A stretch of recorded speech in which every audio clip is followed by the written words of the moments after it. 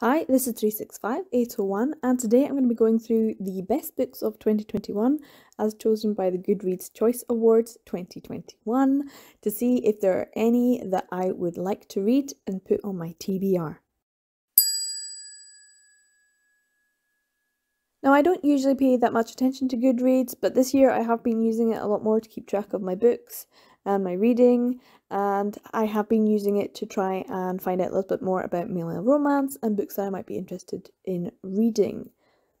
I have also checked out the Goodreads Choice Awards for previous years to see if there are any male romance titles that I might want to add to my TBR. So I'm going to be doing that today for the choices for the best books of 2021. Now, some of the nominees are already on my shelves, which means that some of them I'm already aware of. So I'm hoping to pick up some more to add to books that I want to read.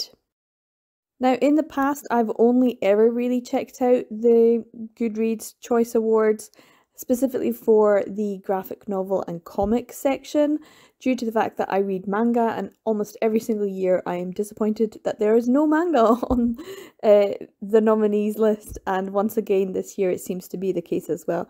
I find this really disappointing. I always want to see some manga on there. Obviously, some people might say it's a manga, it's not graphic novel, it's not comic, so it doesn't go into that category, but then there's no other category for manga, and there are a few titles that are released every year that are amazing titles that should be probably known a lot more, promoted, publicized. They sell well, so it's a shame that they're not included in the graphic novels and comics. So I'm just going to go through all of the nominees and the different categories and see if anything jumps out at me or takes my fancy, and I'll just hover over or I'll click on and have a wee read of the synopsis just to see if it's something I would like to put on my TBR or things I would like to read in the future. If there are any books that you have read this year that have made it onto the nominees list, or even if they haven't made it onto the nominees list and you think I should read them, if you think 365801 would love this, just put a little comment down below and let me know. I love recommendations. Now, a lot of these titles I do recognise from the cover artwork, just because I do watch some booktubers and follow some people on Instagram, and they do talk about some of these titles or have been reading these titles as the year has gone on. But many of them I have not read and I don't really know anything about. Some of the categories as well I don't read from normally, so non-fiction, autobiography, poetry, these are ones that I don't usually read from. Also, of course, the middle grade and children's. I do actually read some occasionally, but it's been a while since I had to for my job, so I haven't done that in a long time. As I said about the graphic novels, I was really surprised this year not to see any Heartstopper. Obviously, volume 4 came out this year. I haven't picked it up yet. I've got the first volume in print, and I've got all 3 volumes 1, 2, and 3 in digital, and I haven't picked up volume 4 yet. And I was really surprised that it wasn't on the nominees list at all this year. So that might be quite a shocker for some people as well.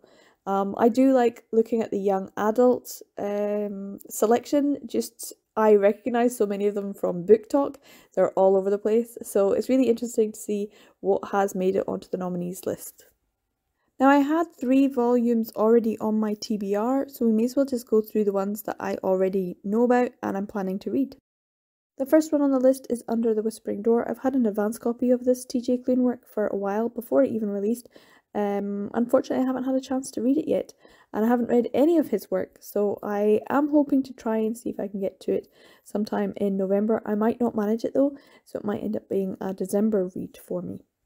The next one I got an advance copy of was Summer Suns by Lee Mandello. This has had mixed reviews, and it's a horror, and it's not something I usually would read, but it does have a season word in the title, and the buzzword for December has seasons, so I'm planning on reading it sometime in December.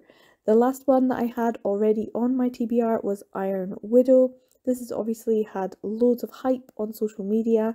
I have watched the YouTube videos about Mulan, I like a video essay, and I like learning new things, so this seems like one that I would really like to read.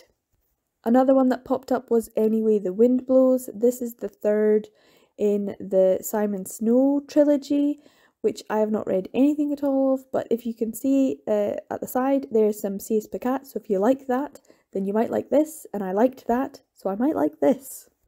Another one that popped up was The Gunkle, The Gay Uncle. This sounds anyway like something I would enjoy, but also something that would be perfect for a movie that my mother would love. So yeah, this sounds like a gay uncle who ends up having to look after his niece and nephew, full of probably laughs and a lot of tears as well. Now the next one is The Charm Offensive. This was the only one in the romance category that I think actually had a male-male relationship. The rest of them weren't. So yeah, I think it's the only one that's really available. It does sound lovely. It sounds like one I would be interested in. I have seen this cover before. I've read the synopsis before. So it was already on my radar as something that I might want to pick up. And the next one is Winter's Orbit. This is by Everina Maxwell. And once again, I actually already have a digital copy of this. Amazon had them on sale for 99 pence. And I was like, oh, I've kind of seen this. Oh, I've kind of heard of this. I'll just pick it up. It's only 99p. So I haven't read it yet, and it's sitting on my Kindle. And I hadn't even properly read the synopsis yet. So yeah, this seems like something that would be interesting. And also sci-fi. Fantasy, so maybe interesting as well, and available. I have it. And the last one that I picked up that I might want to read, because this is Aristotle and Dante Dive into the Waters of the World. This is by Benjamin Allier Science. I don't know how to pronounce that, sorry, because I have never read the first volume, but I now have it because it was on sale for 99p. Because the second volume was coming out, they reduced the price down on Kindle, so I was like, oh, I've seen this, people go on about this all the time. Never read it because it's only been out for a few years. I mean, I'm an old lady, so it's not really something I picked up, but I know that lots of people have been talking about it. So I have the first volume, and I'd like to read the first volume first and then see if I want to pick up this one. So those are the titles that I am interested in from this year's Goodreads Choice Awards nominees. Only 8. Some were already on my TBR and a few added to my TBR. But in terms of actual straight male-male romance, there was only one title, which is a bit disappointing. There are a few that have elements of male-male romance, but they're sci-fi, fantasy, or horror. But they seem like they would be interesting. Are there any 2021 releases that you would recommend that I read if I'm after some male-male romance? Let me know in the comments down below. Did your favourite get nominated this year? Let me know as well. I am 365801 and I make videos about male-male romance, BL manga, yaoi, and all that good stuff. Thanks for coming along with me today on a wee quick video, and I hope you have a good day. Take care, everyone. I'll see you in the next one. Bye!